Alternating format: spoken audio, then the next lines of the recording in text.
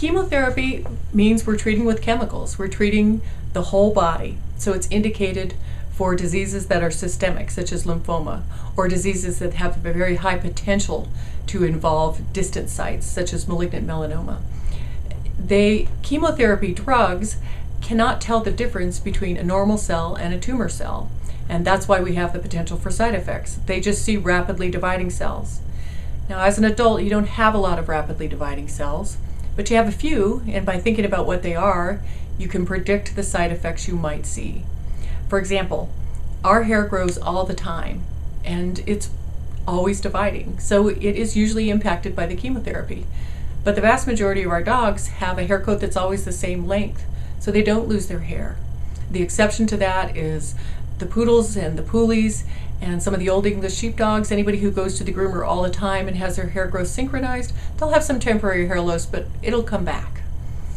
The other tissues that divide rapidly are, for example, the lining of your gastrointestinal tract. That's replaced every 3 to 5 days.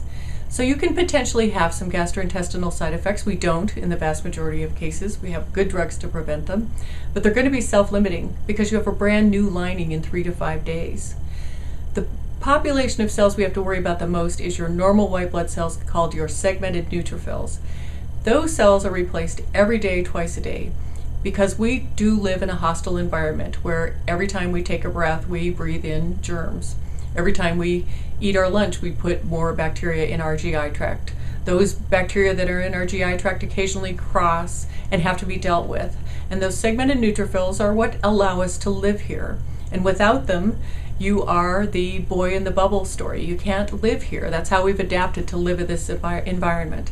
So we will be doing a little bit of a balancing act. We are going to want to give as much chemotherapy as we can to kill as many tumor cells as possible, but we want to make certain that we don't get the white blood cell count so low that we're destined to have some kind of infection which could potentially be life-threatening.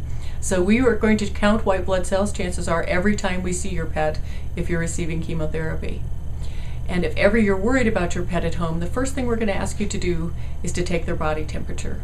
Normal body temperature in the dogs and the cats is roughly 101 to 103, but anybody that's over 103 that's on chemotherapy is an emergency and needs to be seen immediately. There are some very unique side effects to each one of the drugs that we use, and we'll try to provide to you in written form and orally all of the potential side effects associated with each of the drugs and the unique things to the particular drug that you're getting. But always our goal is, again, to have our chances of helping your pet be much, much higher than our chances of hurting. We can't completely eliminate some of the side effects, but we can prevent most of them, and we can keep them very manageable.